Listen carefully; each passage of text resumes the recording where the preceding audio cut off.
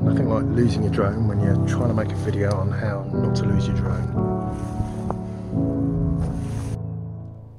When you're flying the Mavic Mini and the battery's getting low, you've got various safety features that will kick in designed to try and keep your drone safe and sound. You've got automatic return to home, and you've even got critical low battery Autoland.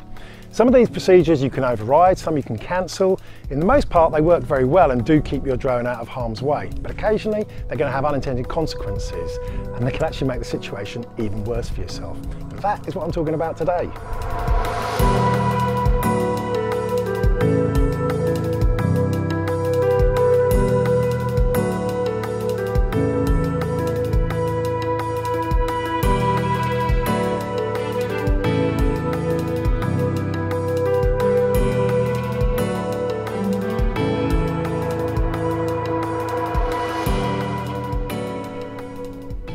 Hello, I'm Ian, and today I am using the Mavic Mini to explain some of the features that kick in when the battery is getting low.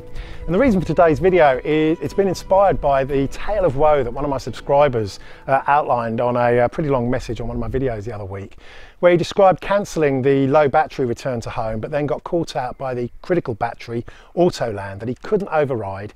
And despite the drone only being around 40 meters away from himself, it ended up landing in a place that he just could not retrieve it from. It ended up taking him about 2 or 3 hours to actually manage to get round and retrieve the drone.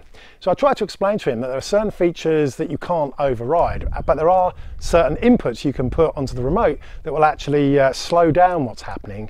And either way, I thought it would probably be a good idea to go through exactly what happens as the battery is getting low, what functions are going to kick in, what you can cancel, what you can override, and what you can steer and slow down, if you like, to try and stop something going wrong too fast.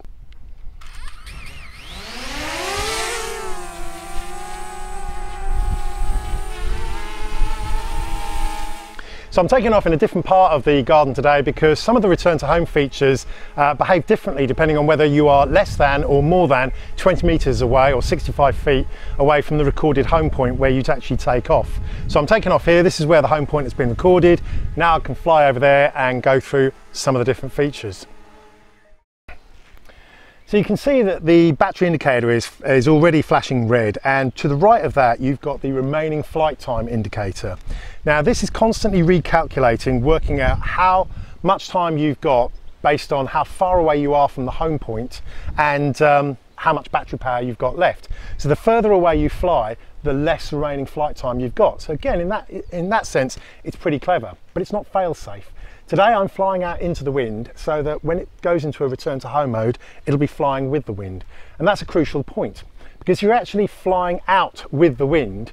The Mini is not going to know that when it goes into return to home mode, it's going to actually have to be fighting the wind. And that can have a grave consequence on whether or not the return to home is successful or not.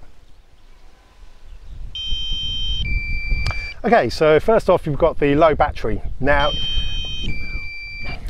when you've got the low battery, you can choose to cancel it. If you don't cancel, after an 8-second countdown, the drone will rise up to either 20 meters or your return to home altitude that is pre-programmed in the settings. It'll then fly back in a straight line to the home point. This is one of the things you can cancel. So I can cancel at any point here,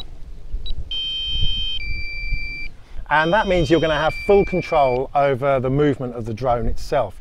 You can raise the altitude, you can lower the altitude, you can change direction, and you can fly at home manually. Now, there are times when you may want to cancel it because you're comfortable that you've actually got enough battery just to get back that short distance, or it may be that you don't want it rising up to the pre-programmed return to home level. Now in this particular case, I've cancelled this. I've also got the drone up quite high, so what I'm going to do, I'm going to keep on flying now until we get the critical battery.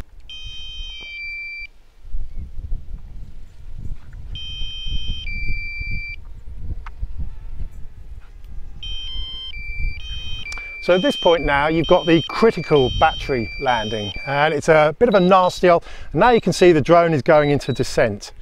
Now, unless I want to go wading around in in that cornfield, I need to take action.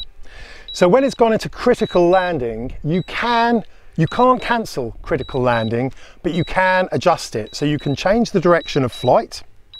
You can change the direction to come back towards you, but every time you let go of the drone, it's going to keep on trying to descend. So let's just bring it a lot closer to me now, because I don't want to be going around in that.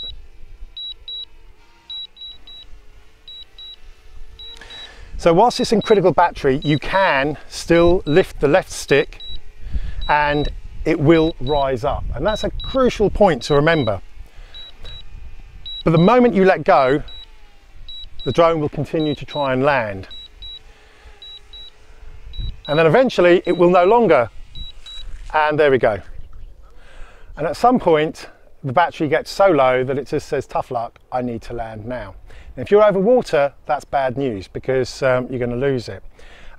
If you're over a soft crop, then you can easily go and retrieve it. And at this point, you can then use the Find My Drone function.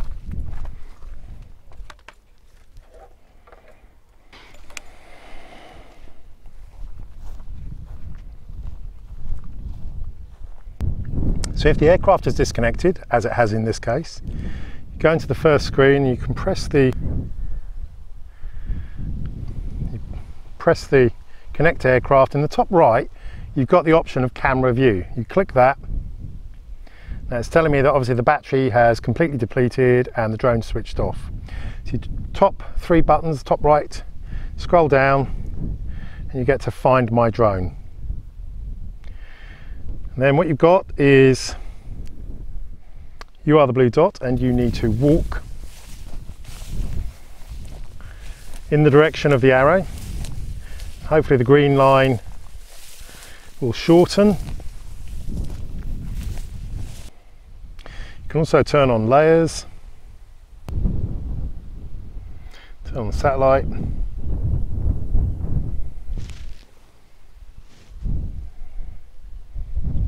Nothing like losing your drone when you're trying to make a video on how not to lose your drone. Right, according to the Find My Drone function, it is literally within a metre or two of this location. So, have you found it, Molly?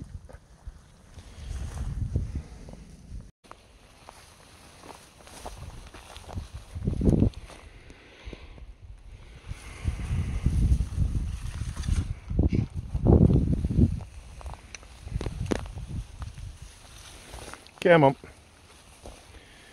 That's it. Now we've got it. Come on, let me go. Come on, pups. So the Mavic Mini lives to fly another day. Look, that was a good demonstration of the critical battery auto landing sequence. When the battery gets too low, then it will go into this critical landing sequence. And initially you can actually prevent the descent.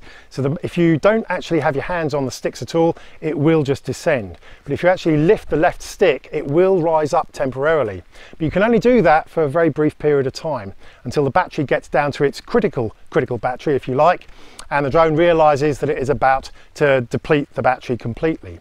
And at that point, no matter what you do, the drone will descend. If it's over water, it will go swimming. If it's still over a crop field, it will just descend. And that's what happened there. So there you go, look, a little roundup of all the different safety protocols that can kick in as the battery goes down to zero.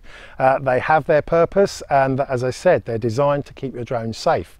But in doing so, they will either make the drone rise up unexpectedly, which could catch you out and crash into an overhanging tree, or worse, it will make it descend unexpectedly, and if that's over water, it'll go swimming, as I said, and either way, it can catch you out. So some of these things, as I said, you can override, and at least if you're forewarned, you're forearmed, you know what to anticipate and you know what action to take if the drone is starting to behave in a way that you're not expecting. Anyway, as ever, if it's been helpful, give me a little thumbs up, helps the cause. And if you haven't already, hit the sub, ding the dong to get notified each time I put something out. Either way, until next time, stay safe and sane, have fun and happy flying.